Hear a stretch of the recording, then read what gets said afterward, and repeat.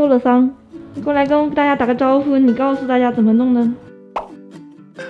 快了！那去床上躺着呀，这就被包成了一个小鸡腿。我们第一个家具已经到家了，我们现在要把旧的鞋柜搬到储物间里面去。我后来反复想了一下，他那天应该是从那个高的地方跳下来的时候滑的桌。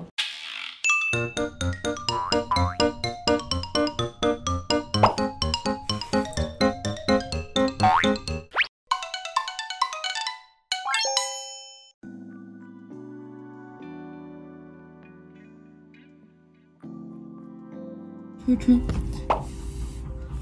哎呦，这肿的呀！我的天，你看你的脚，这太严重了吗？你闻一下。先喝水。哎，水。可以。把圈儿给它取了吧。分儿哥怎么这么乖？知道自己受伤了，现在配合治疗。喝的到处都是。那把这个碗给你。碗给你，你就猛喝，要不要再给它加点水？不要吃太多了，我觉得差不多了。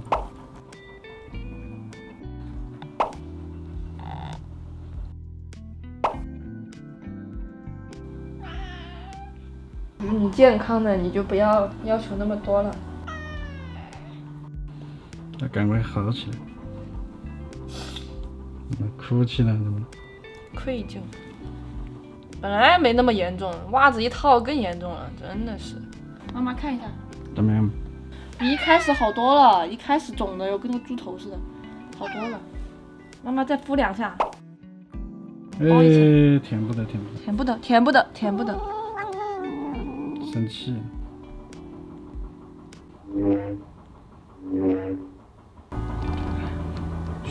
睡一觉好不好？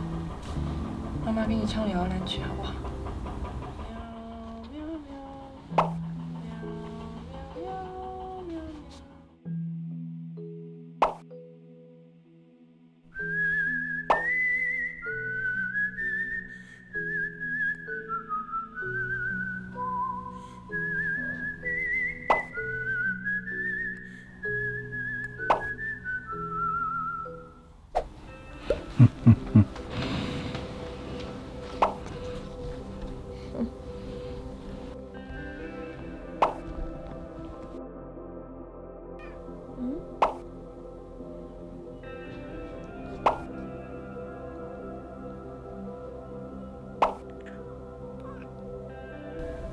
白老师在那握着分儿哥的尾巴，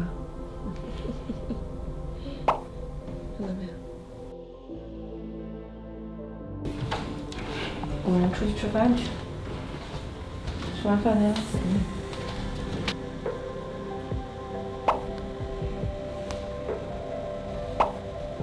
回去了。只是出来吃宵夜。走了，回去睡觉了。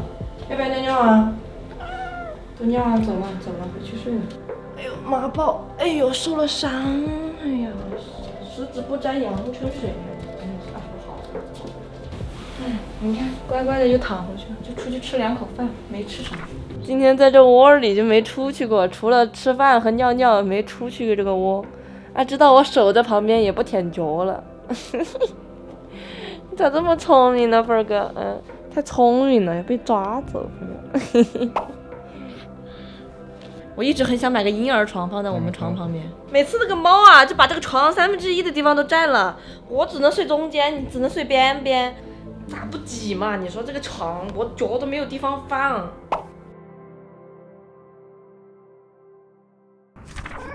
喵喵。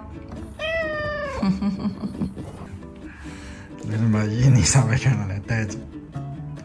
舔毛，想抓，想舔毛。着急的很，你看嘛，把脖子这圈全舔湿了。晚上回来再陪你，好不好？乖乖啊！芬芬，妈妈回来啦！来，就是这个头啊，不能离开它的头，你看到没有？需要你的陪伴。让妈妈睡一会儿嘛。二哥，你的脚好了吗？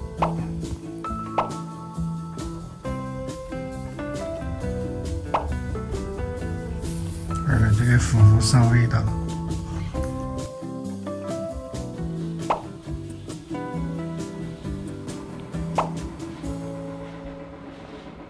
飞哥的伤呢已经恢复了，这几天呢我们也一直在陪他。飞哥他也很听话，除了上厕所和吃饭呢，都一直待在自己的窝里，没有乱动，在乖乖养伤。所以我们感觉飞哥应该是 get 到了我们希望他好好养伤的这个意思，真的是太聪明了。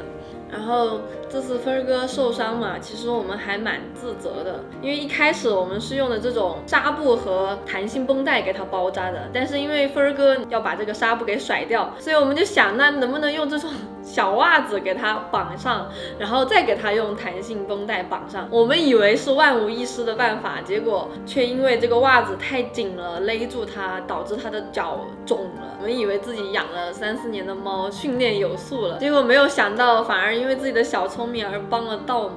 所以各位铲屎官在照顾自己家猫咪的时候，一定要多多注意细节，然后好好照顾好自己家的猫咪。希望中分不要再受伤了。看一下伤口，你看还有一点点，对不起。哎呀，我当时愧疚惨了，爸还说给你整个鸡给你补一补，吓我一跳。你是不是饿啦？饿不饿？哼哼，干饭了。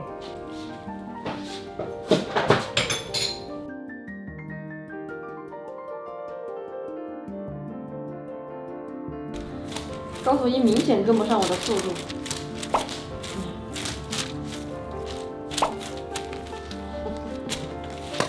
来个无敌红人。哎呦，这个风好冷好滑嫩。今天的康复训练到此为止。